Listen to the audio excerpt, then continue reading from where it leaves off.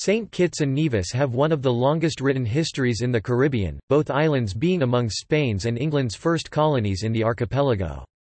Despite being only 2 miles apart and quite diminutive in size, Saint Kitts and Nevis were widely recognized as being separate entities with distinct identities until they were forcibly united in the late 19th century. Pre-Columbian period 2900 BC to 1493 AD. The first natives to live on the islands, as early as 3,000 years ago, were called Siboney. However, the lack of pottery makes their origin and timeline uncertain. They were followed by the Arawak peoples, or Taino in 800 AD. The warlike island Caribs followed and had expanded north of Saint Kitts by the time of the Spanish conquest. Peak native populations occurred between 500 and 600 AD. The first Europeans 1493 to 1623. The first Europeans to see and name the islands were the Spanish under Christopher Columbus, who sighted the islands on 11 and 13 November 1493 during his second voyage. He named Saint Kitts San Jorge, Saint George, and Nevis San Martin, sighted on Saint Martin's Day. By 1540, Nieves was used by the Spanish, an abbreviation of Santa Maria de las Nieves, a reference to its cloud cover resembling snow. Sir Francis Drake mentions visiting Saint Christopher's Island in 1585 during Christmas. The next European encounter occurred in June 1603, when Bartholomew Gilbert gathered lignum vitae on Nevis before stopping at Saint Kitts. In 1607, Captain John Smith stopped at Nevis for 5 days on his way to founding the first successful settlement in Virginia. Smith documented the many hot springs in Nevis, whose waters had remarkable curative abilities against skin ailments and bad health. Robert Harcourt stopped at Nevis in 1608. Saint Kitts and Nevis, 1623 to 1700. In 1620, Ralph Merrifield and Sir Thomas Warner received from King James I, a royal patent to colonise the Leeward Islands, but with overall authority through James Hay, 1st Earl of Carlisle. Merrifield and Warner formed the company Merwar's Hope, which was renamed Society of Adventurers, which merged into the Royal African Company in 1664. Warner arrived on St. Kitts on 28 January 1623 with 15 settlers and came to terms with the Carib chief Ubato Tegremonte. 3 Frenchmen were already on the island, either Huguenot refugees, pirates, or castaways. The hurricane of September 1623 wiped out their tobacco and vegetable crop, yet the colony survived and grew. Hopewell arrived in 1624, and included Warner's friend Colonel John Jefferson, who built Wingfield Manor. This Jefferson may have been an ancestor of Thomas Jefferson's. In 1625, a French captain, Pierre Belain Desnambuc, arrived on St. Kitts aboard his 14-gun brigantine and a crew of 40. He had escaped a 3-hour battle with a 35-gun Spanish warship near the Cayman Islands. In 1627, Warner and Desnambuc split the island in 4 quarters, with the English controlling the middle half and the French the end quarters. Cardinal Richelieu formed the Compagnie de Saint Christophe in 1626, and 40 slaves were purchased from Senegal. By 1635, the number of slaves on St. Kitts had grown to 500 to 600, and by 1665 the French West India Company replaced the company. As the European population on St. Kitts continued to increase, Chief Tegremon grew hostile to the foreigners in 1626, and plotted their elimination with the help of other island Caribs. However, a native woman named Barbe informed Warner and Desnambuc of the plot and they decided to take action. The Europeans acted by getting the Indians intoxicated at a party before returning to their village, where 120 were killed in their sleep.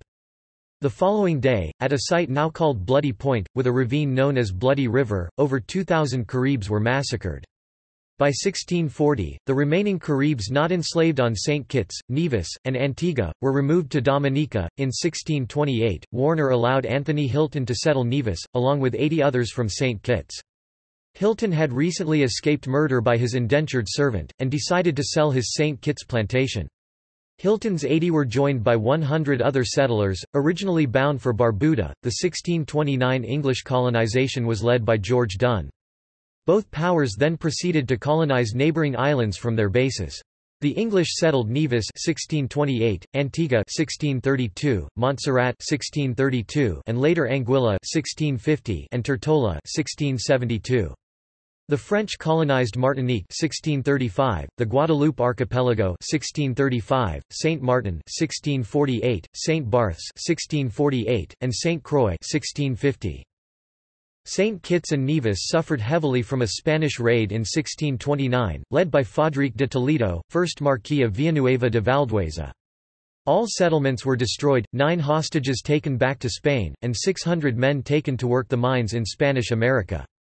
4 ships were supposed to carry the rest back to England, but they returned to the islands soon after the Spanish departed. This was the only Spanish attempt to keep the English and French out of the Leeward Islands. During the Battle of the Fig Tree in 1635, the French forcefully removed English settlers who had encroached into the French portion of Saint Kitts. The French used 250 armed slaves in the conflict. The island's earliest cash crop was tobacco, along with ginger and indigo dye. However, production from the Caribbean and North American colonies deflated the price, resulting in an 18-month moratorium on St. Kitts tobacco farming in 1639. This prompted the production of sugar from sugar cane on St. Kitts in 1643, and on Nevis in 1648. Windmills were built to crush the canes and extract the juice. The planters grew prosperous and even rich, where Nevis became the richest British colony in the Western Hemisphere by 1652. By 1776, St. Kitts was the richest British colony per capita. Though indentured servants were common amongst the islands, fewer than half survived their servitude, and field work required African slaves. There were twice the number of slaves to Europeans on St. Kitts by the end of the 17th century.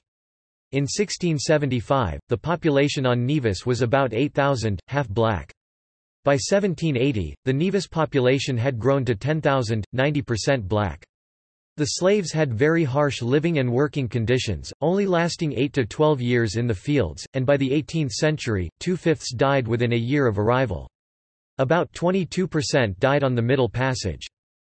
With the death of Desnambuc in 1635, Philippe de Longvilliers de Poincy became Lieutenant General of the Isles of America and Captain General of St. Christopher on 20 February 1639. The King of France had sold the French portion of the island to the Order of St. John. Dissatisfied with the independence of de Poincy, the King of France sent Noël de Patroclès de Thoisy to replace him. However, de Thoisy was repulsed, captured and sent back to France, along with his allies the Capuchin monks. De Poincy started construction of his Château de la Montagne in 1642, where he resided until his death in 1650. He was succeeded by Governor de Sales. In 1652, Prince Rupert's squadron visited Nevis and exchanged fire with the Pelican Point fort. Following the Royalist defeat in the English Civil War, during the Second Anglo-Dutch War, the relationship between the French and English settlers soured, as their home countries warred. On 21 April 1666, French Governor Charles de Sales gathered 800 troops and 150 to 200 slaves at Palmetto Point. As the French advanced towards Sandy Point, where English Governor William Watts waited, the French were ambushed by 400 English troops and de Sales was killed. Claude de Roux de Saint-Laurent took over command as the French counter-attacked, forcing the English to retreat. On the 22nd of April, during the Battle of Sandy Point, 1,400 English troops under the command of Governor Watts, which included 260 of Colonel Morgan's buccaneers, failed to stop 350 French. Governor Watts was killed, and the English spiked their guns at Fort Charles before fleeing to Old Road Town. Many of the English then fled to Nevis as the French took control of St. Kitts. The French then tried to take Nevis, but were turned back by the English at Piney's Beach. English reinforcements to Nevis failed to arrive when Willoughby's fleet sank in the 15 August 1666 hurricane. Armes d'Angleterre set out from Basse-Terre in April 1667 with Joseph Antoine de la Barre aboard. The French ship encountered HMS Winchester, the start of an English blockade, and engaged in a long-running battle before sinking her and eventually returning to St. Kitts. Finally, the English turned back an attempted invasion of Nevis in May 1667 during the Battle of Nevis. However, the Treaty of Breda restored the status quo. The 1670 Treaty of Madrid meant the recognition of English colonies in the Caribbean by Spain in return for the curtailment of pirate attacks. England established the Admiralty Court in Nevis as a consequence. Those found guilty of piracy were hanged at Gallows Bay. In 1689, during the War of the Grand Alliance, French Governor de Salnave sent troops to plunder the English side, with Irish assistance, while Count de Blanc's fleet arrived in Basse-Terre with 1,200 troops. The French sieged English Governor Thomas Hill's troops at Fort Charles, forcing their surrender on 15 August 1689. The English were once again sent to Nevis while the Irish took over their plantations. On 24 June 1690, Leeward Islands Governor Sir Christopher Codrington and Sir Timothy Thornhill, operating from Nevis, landed an English force of 3,000 men on Saint Kitts. Operating from Timothy's Beach and Frigate Bay, they marched into Basse-Terre and then sieged the French at Fort Charles. The French surrendered on 16 July and were deported to Santo Domingo.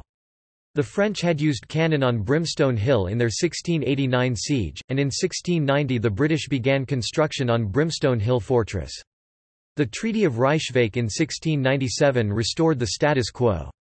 An interesting side note is that Capt.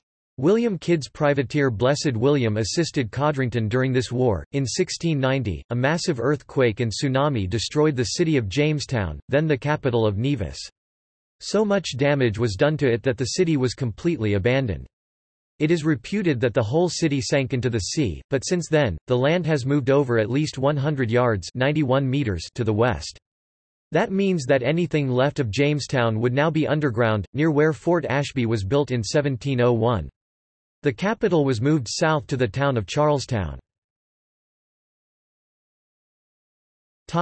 Saint Kitts and Nevis, 1700 to 1883.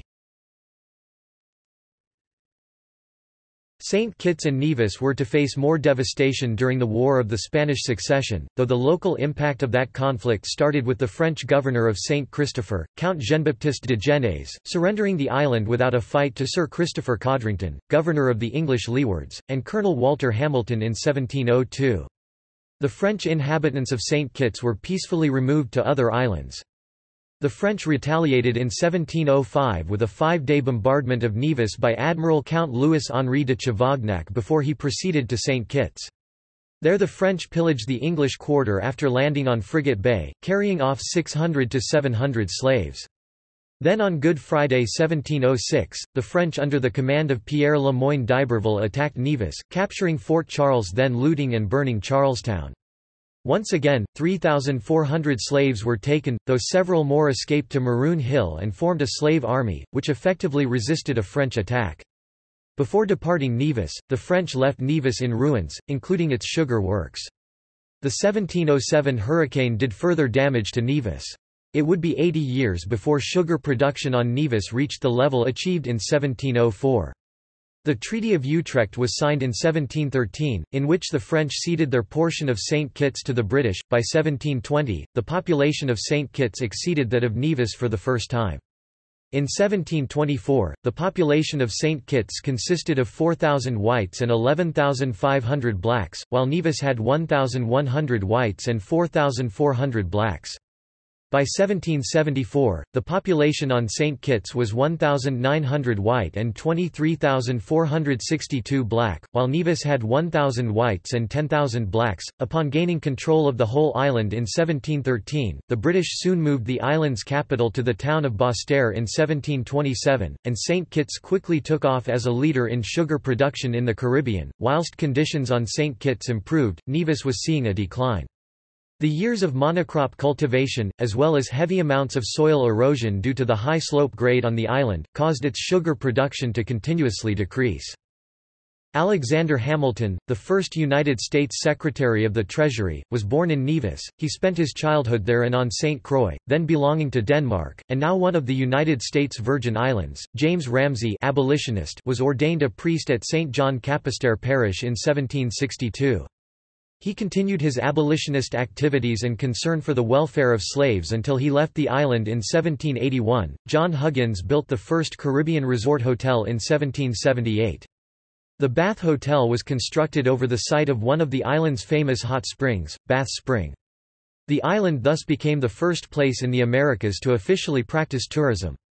Nevis's popularity as a destination grew, and it continued to be in the favour of the British upper classes, including Samuel Taylor Coleridge, Lord Nelson, and Prince William Henry, until it closed in the 1870s. The hotel opened briefly from 1910 to the 1930s, after refurbishment by the Gillespie brothers. It housed troops in World War II, and the police department and magistrates' court from 1995 to 1999. By 1776, Saint Kitts had become the richest British colony in the Caribbean, per capita. Attacks by the French occurred at the end of throughout the 18th century, including the Siege of Brimstone Hill and the Battle of Saint Kitts in 1782. The consolidation of British rule was recognised finally under the Treaty of Versailles in 1783. On the 11th of March 1787, Captain Nelson was married to Frances Woolward Nisbet, niece of John Herbert, president of the Nevis Council. They were married at Montpelier Plantation, with Prince William Henry acting as best man. In 1799, USS Constellation engaged the French commerce raider L'Insurgent off Nevis during the Quasi-War. The American vessel won a first victory for the United States Navy, bringing the captured French commerce raider back to Saint Kitts. In 1804, the French Admiral Édouard Thomas Bergues de Mississi and General Lagrange forced Nevis and Saint Kitts to pay ransoms of £4,000 and £18,000 respectively. This was followed by Jérôme Bonaparte's raid in 1806. In 1806, the Leeward Islands Caribbee government was split into two groups, with Antigua, Barbuda, Redonda and Montserrat in one group, and Saint Kitts, Nevis, Anguilla and the British Virgin Islands in the other. The islands in the new grouping, however, were able to keep their great degrees of autonomy. The grouping then split entirely in 1816. Lord Combermere bought Russell's Rest plantation following the defeat of France in the Battle of Waterloo. Combermere village and school are named after him. The Roman Catholic religion was practiced by the French, and the Church of England by the English, yet a Jewish synagogue existed on Nevis since 1684. The Moravian Church was established on St. Kitts in 1777, and numbered 2,500 by 1790. Bishop Thomas Coke paid his first of 3 visits to Nevis and St. Kitts in 1788, establishing the Methodist Church on the island. Membership grew to 1,800 on Nevis and 1,400 on St. Kitts by 1789. In 1824, the Caudle Church was established on Nevis, welcoming slaves and masters alike. The African slave trade was terminated within the British Empire in 1807, and slavery outlawed in 1834. A 4-year apprenticeship period followed for each slave, in which they worked for their former owners for wages.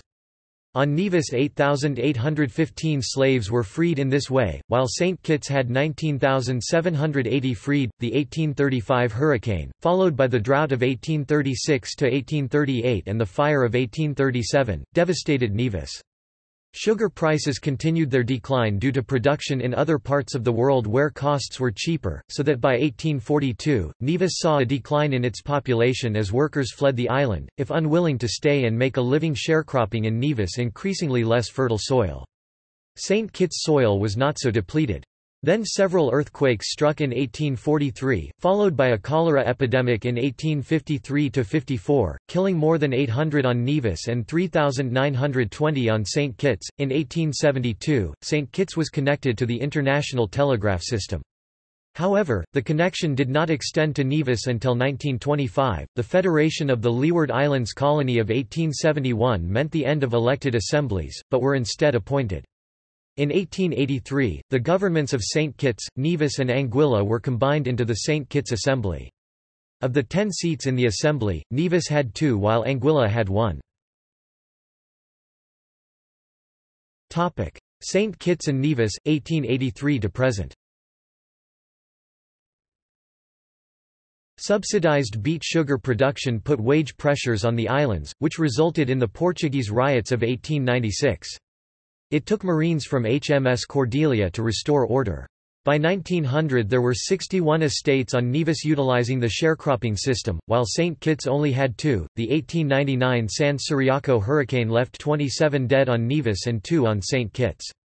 The Nevis Hospital was destroyed and 8,000 left homeless. The St. Kitts Sugar Producers Association built a central factory for sugar refining and a railway for transportation in 1912. The London Electric Theatre opened on St. Kitts in 1917. A telephone system was built on St. Kitts in 1896 and included Nevis by 1913. Nevis' first automobile arrived in 1912, a Ford Model T. Theodore Roosevelt and wife visited Saint Kitts in 1916. Cotton production supplemented sugar during World War I, but declined in 1922 after the boll weevil appeared. The Great Depression meant the government became the largest landowner on Nevis as estates were abandoned or were requisitioned for failure to pay taxes. From 1900 to 1929, the population on Saint Kitts declined by 43%, while on Nevis it declined by 9%. In 1951, the islands were granted the right to vote, with the first election held in 1952. Sugar production continued to dominate the lives of the islanders. The dominance by estate owners of the islands only an extremely limited natural resource, the land, and the single-minded application of that resource to one industry precluded the development of a stable peasant class. Instead, the system produced a large class of wage laborers generally resentful of foreign influence. The nature of the sugar industry itself—the production of a non-staple and essentially non-nutritive commodity for a widely fluctuating world market—only served to deepen this hostility and to motivate Kittitian laborers to seek greater control over their working lives and their political situation. The collapse of sugar prices brought on by the Great Depression precipitated the birth of the organized labor movement in Saint Kitts and Nevis. The Workers' League, organized by Thomas Manchester of Sandy Point in 1932, tapped the popular frustration that fueled the labor riots of 1935–36. Rechristened the Saint Kitts and Nevis Trades and Labor Union in 1940 and under the new leadership of Robert Llewellyn Bradshaw, the union established a political arm, the Saint Kitts and Nevis Labour Party, which put Bradshaw in the Legislative Council in 1946. The Labour Party would go on to dominate political life in the Twin Island state for more than 30 years. Electricity first came to Nevis in 1954. The islands remained in the Leeward Islands Federation until they joined the failed West Indies Federation from 1958 to 1962, in which St. Christopher Nevis Anguilla was a separate state. Robert Bradshaw was the Minister of Finance for the short-lived country. In 1967, the islands became an associated state of Britain. In the same year Anguilla had a major secession movement supported by St. Kitts' political opposition party, the People's Action Movement (PAM). Both forces, working together, invaded the island from an Anguillian base in an attempted coup d'état. Anguilla was able to successfully break away from the Union in 1971. In 1970 there was a serious maritime incident, the Christina disaster, the sinking of an overloaded ferry boat, with much loss of life. During Bradshaw's long tenure, his government slowly moved into a statist approach to economic development in 1972. All sugar lands were bought by the government, as well as the nationalization of the sugar factory in 1976. Opposition to Bradshaw's rule began to build, especially by the families and supporters of former estate owners, who founded the People's Action Movement Party in 1964, after frustration over a failed demonstration against a raise in electricity rates. Opposition was especially great in Nevis, who felt that their island was being neglected and unfairly deprived of revenue, investment and services by its larger neighbour. Bradshaw mainly ignored Nevis complaints, but Nevisian disenchantment with the Labour Party proved a key factor in the party's eventual fall from power. In 1978 Bradshaw died of prostate cancer. He was succeeded by his former deputy, Paul Southwell, but Southwell himself died a few months later, in 1979. The party then fell into a crisis of leadership. The position of premier was then handed over to Lee Moore. Taking advantage of the Labour Party's confusion, the PAM party was very successful in the 1980 elections, winning 3 seats on St. Kitts, compared to the Labour Party's 4. The Nevis Reformation Party, under the leadership of Simeon Daniel, won 2 of the 3 seats on Nevis. PAM and NRP then formed a coalition government, naming Kennedy Simmons, a medical doctor and one of the founders of the PAM, Premier. Simmons had won Bradshaw's former seat in a 1979 by-election. The change in government reduced the demand for Nevis secession. In 1983, the Federation was granted independence from Britain, with a constitution that granted Nevis a large degree of autonomy as well as the guaranteed right of secession. To take advantage of this landmark, early elections were called in 1984, in which the NRP captured all 3 seats on Nevis, and the PAM party capturing 6 seats on St. Kitts, compared to the Labour Party's 2, despite overall the Labour Party winning the nationwide popular vote. The new coalition government now had a strong 9-2 mandate in Parliament. Economic improvement for Saint Kitts followed, with the PAM party shifting focus from the sugar industry to tourism. However, much of the island's poorest people, mainly the sugar workers, were neglected. Opposition to PAM began to build from this, as well as on accusations of corruption. In the 1993 elections, both PAM and Labour took 4 seats each, whilst on Nevis, a new party, the Concerned Citizens Movement, took 2 seats, beating the NRP's 1. The stalemate on Saint Kitts proved unresolvable when the CCM in Nevis refused to form a coalition with PAM. Rioting soon followed on the islands, which was finally resolved in a special set of elections held in 1995, in which the Labour Party overwhelmingly defeated the PAM party, winning 7 seats compared to PAM's 1. Dr. Denzil Douglas became the new Prime Minister of the Federation, and in 2015 Timothy Harris became the Prime Minister. On 21 September 1998, Hurricane Georges severely damaged the islands, leaving nearly $500 million of damage to property. Georges was the worst hurricane to hit the region in the 20th century. In 2005, Saint Kitts saw the closure of its sugar industry, after 365 years in the monoculture. This was explained as due to the industry's huge losses, as well as to market threats by the European Union, which had plans to cut sugar prices greatly in the near future. Since that time tourism has been the main focus of the economy. See also: British colonization of the Americas, French colonization of the Americas, French settlement in Saint Kitts and Nevis, History of North America, History of the Americas, History of the British West Indies, History of the Caribbean, List of colonial governors and administrators of Nevis, List of colonial governors and administrators of St. Christopher, List of governors of the Leeward Islands, List of prime ministers of St. Kitts and Nevis, Politics of St. Kitts and Nevis, Spanish colonization of the Americas, Eden Brown Estate, Cyril Briggs, John Burden. References. Historic St. Kitts. Further reading. Jedediah Morse, 1797. St. Christopher's. The American Gazetteer, Boston, Massachusetts, at the presses of S. Hall, and Thomas and Andrews.